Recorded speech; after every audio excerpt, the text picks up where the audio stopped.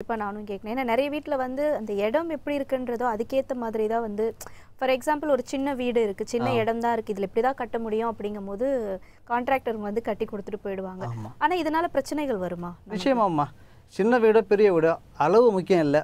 சில பேர் என்ன பண்ணாங்கன்னா வாஸ்துக்கு வந்து அடிப்படையா பார்த்தீங்கன்னா அந்த மனையடி சாஸ்திரத்தையும் வச்சுக்கிட்டு ஜாதகத்தையும் கம்பேர் பண்ணிட்டு இருப்பாங்க. ஆனா உண்மை என்னன்னா 400 ஸ்கொயர் ஃபீட்ல கூட அழகான வீடு கட்ட முடியும்.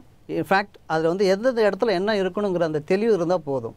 வாஸ்துங்கிறது இயற்கைக்கான விஷயம் ஆரம்பத்தில் சொல்லிட்டேன். இப்போ போர் எங்கே இப்போ 400 அடியில் எப்படி கட்ட முடியும்னு பார்த்தீங்கன்னா இங்கே இருக்குது. சென்னையில் நிறைய இடத்துல பார்த்தீங்கன்னா அடுக்குமாடி குடியிருப்புகளாக இருக்கட்டும், சின்ன சின்ன வீடுகளாக இருக்கட்டும், எல்லாத்துலேயுமே சின்னதாக இருந்தாலும் அந்த முறைப்படி கட்டிட்டோம் அப்படின்னா நிச்சயமாக வாஸ்துப்படி இருந்துச்சுன்னா அது நல்ல வீடு அமையும். Okay sir. நேயர்கிட்ட பேசுவோம். வணக்கம், இது உங்கள் நேரம். Hello madam. வணக்கம், உங்க பேர் சொல்லுங்க. என் பேர் பவானி. பவானி. கொஞ்சம் சத்தமா உங்க பேர் இன்னொரு தடவை சொல்லுங்கம்மா. என் பேர் பானுமதி. ஓகே.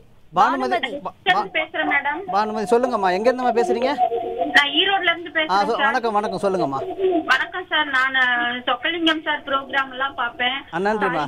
வாங்கிருக்கேன், நல்லா பூஜை பண்ணிட்டு இருக்கேன், நல்லா இருக்கு. சாரிமா, உங்களோட டிவி வால்யூம் கொஞ்சம் கம்மி பண்ணிக்கோங்க. ஏன்னா அதனால நீங்க பேசுறது இங்க கிளியரா கேட்கல. டிவி வால்யூம் ஒரே கொஞ்சம் நிமிஷம் பண்ணிடுறேன். டிவி வால்யூம் கம்மி மாடு. தயவு செய்து. பண்ணிட்டேன் மேடம். ரொம்ப நன்றி. சொல்லுங்கம்மா. சார்ட்ட ஒரு கொஸ்டின் கேட்கணும். இப்போ எங்க வீட்ல வந்து எங்க மாமனாரோட பூர்வீக இடம் இருக்கு. சரிங்க சரிங்கம்மா. அது சொல்றாங்க சார், பையன் இருந்தா பேரனுக்கு ஆகாது, பையனுக்கு ஆகாது அப்படி எல்லாம் சொல்றாங்க. சப்போஸ் வீடா இருக்கு, ஆனா நாங்க வந்து அதைய வந்து ஃபுல்லா அதை தட்டிட்டு மறுபடியும் வாஸ்துப்படி புது வீடு கட்டலாமா? அது எப்படிங்க சார்? அந்த எனக்கு ஒரு கொஸ்டின். நிச்சயமா வந்து புது வீடு கட்டணும்னு நீங்க முடிவு பண்ணீங்கன்னா தாராளமா கட்டலாமா. அதை வந்து ரொம்ப பழசாக இருந்தால் வீடை இடிச்சிட்டு புதுசாக கட்டுறது தப்பு இல்லை.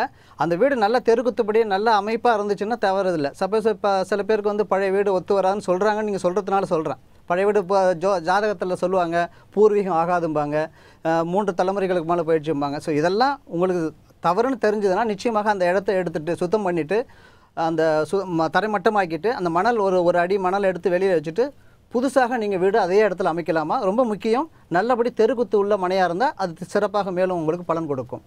நன்றிம்மா, நல்ல கேள்வி கேட்டதுக்கு நன்றிம்மா பானுமா. நன்றி சார், நன்றி. அடுத்த நேயர்கிட்ட பேசுவோம். வணக்கம், இது உங்கள் நேரம். சார் நான்